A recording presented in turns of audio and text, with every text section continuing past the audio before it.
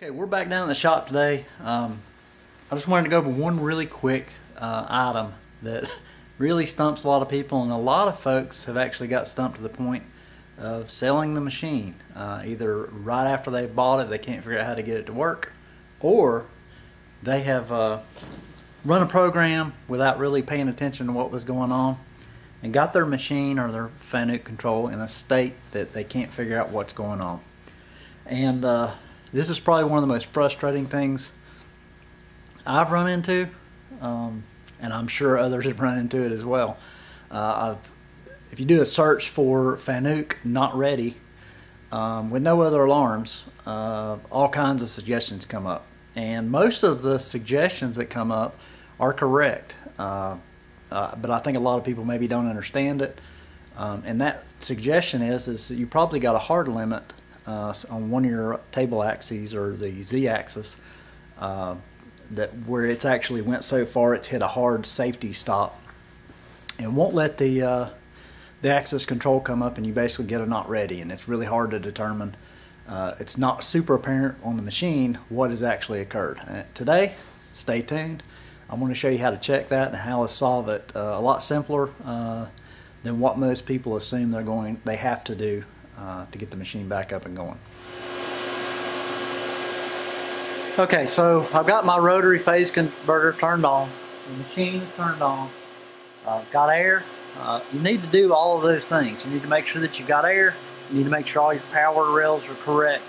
And what's going to happen is I'm going to turn the machine on. We're just going to kind of simulate because it does come up in the not ready anyway.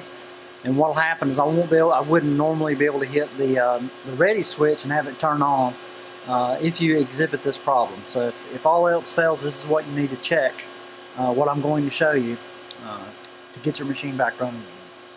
So we're turning on the control now. It's going to boot. Okay, when it gets booted up, you're going to have a not ready here. Now, when this is occurring, you'll hit the not ready switch and it will not start. Some machines on my hard limit switches, even my emergency bypass, which if you're wondering what that is, if you're in a soft limit or something like that, you can hit that emergency bypass, hold it, and still move the handle and get the machine off the soft limit. On my machine, if you've hit the hard limit, it will not get past this not ready, and there's no way to fix it from the machine control. So kind of simulate here. This will start. I'll start here in a second just to show you. But so pretend that I hit this NC ready and nothing happens. It stays in this not ready state. A couple things to check. Do you have air pressure? Is your three-phase actually all on? Do you have a rotary converter or some kind of converter to make three-phase? Is that other leg there? If all that checks out and everything's good, more than likely, where this happens with me, where sometimes I forget to set a work offset, and I'll actually run it, and it'll be in a rapid mode, and it'll actually rapid the Z-axis up above into the hard limit, and it'll stop the machine. The only way to fix it is to do the following. There are a couple of methods. I'm going to show you the easiest one. And I've hit the ready. My machine is not in this state, but I'm going to show you how to fix it. Okay, so on my machine, if it's the Z-axis, a couple of things. The first time that I did this, I actually disassembled that whole spindle cover there, unscrewed the hard limit switch. There was really no way to get it to relax the switch without unscrewing it, and that's the way I did it. Now, to take that cover off takes about an hour. Mainly because you've got the hard line that comes into the side there where the water or coolant line is. So really difficult. So a simpler way to fix it is to simply power down your machine completely. What I do is I'll climb up into the machine and I'll reach up on your spindle ball screw. I've got a coupler that you can actually reach in there, and with the power off, you do want to make sure the power's off. You can basically just turn that ball screw. You can turn the servo and everything. There's no brake applied.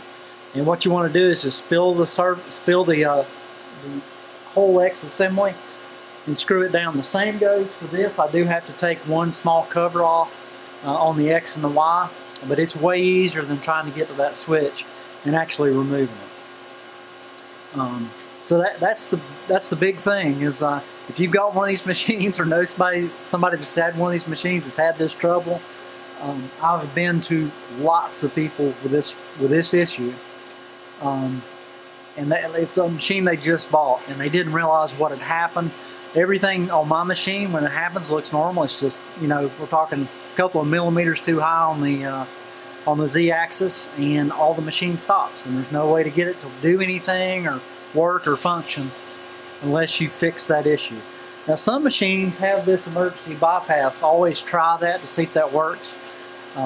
If you get into looking at it electrically, if you've got your machine manual, I'll grab my machine manual real quick. So you'll have a manual like this.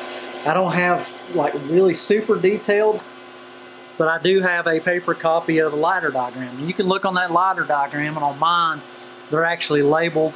The wiring is labeled in the electrical cabinet the way that it's done on the diagram.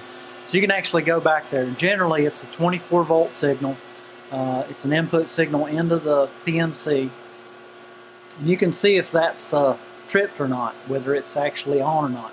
And like I say, a lot of machines, this emergency bypass will bypass the hard limits. Mine does not.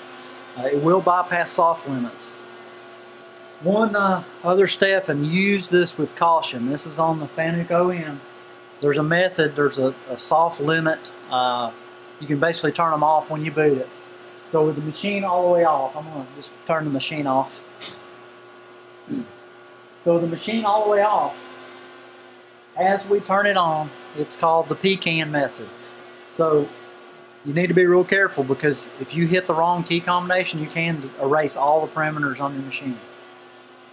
What you would do is you would hold P and cancel while it's booting, and that'll erase the soft limits. So if I've got my rapids turned down and I run a program that runs my Z-axis to the soft stop, I can actually do my emergency bypass, or if I turn the machine off and leave it in that mode where it thinks it's still in the soft limit and I can't get it to go into ready state or something, I can actually manually move the X-axis. I can hold P and cancel when it boots, when you turn it on. It does take a little bit longer to boot, at least it does on my machine while you're holding that. It will disable the soft limits, so that gets you past one level. But what I've seen most is this hard limit failure, and it's real easy to fix if you know what it is. So if that happens to you, try to basically, you know, bring your Z-axis down, make sure your machine's powered off just by manually turning the ball screw. Bring your X and Y in a little bit where you know it's not on any of the any of the hard limit switches, and then reboot. That generally will fix the issue. If you've got another different alarm, you've got a different problem, and it usually will tell you. Big thing to check is what your servo drive's saying. See if it's in alarm state. Usually it'll be like AL, 14, etc. That means there's no communication. Always check that stuff. And whatever you do, if you do have a running machine now, especially if it's one that you just bought, what I did on my machine when I first got it and I first got it running is I just went through, and a lot of it's become part of these YouTube videos, is I videoed everything. What lights are on, what lights are off, what looks normal, what doesn't look normal. Another good troubleshooting thing to do while your machine is running well is to go back and actually label all my relays in the back panel have LEDs on them, so you can tell whether they're on, off, etc. And that provides you a really good opportunity while the machine is running normally to determine what each one of those relays do. So I went down there and saw the little clear cases. So I've marked with a magic marker what each one does, what its normal state is, given, just turn the machine up and zero home, what is it supposed to look like? Invaluable information, especially when you're dealing with an older machine, especially when you're dealing with a home shop where you don't have, an expert to come look at these. And by no means am I an expert on this. Everything I've learned on my own running these machines. And it's a really good practice to kind of know what your machine does, especially while it's running. Worst thing you can do is run a machine for a year, never look back there, and then when you do need to know what something's doing, you miss that opportunity because now the machine's broke or doing something different.